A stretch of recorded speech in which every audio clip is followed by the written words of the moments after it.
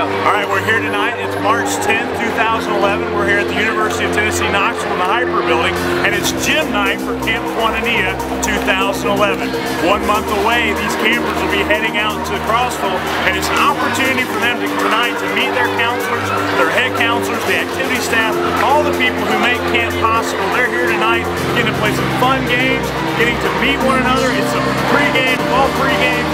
1 month away, these kids will all be going to have a good time at Camp Koinonia.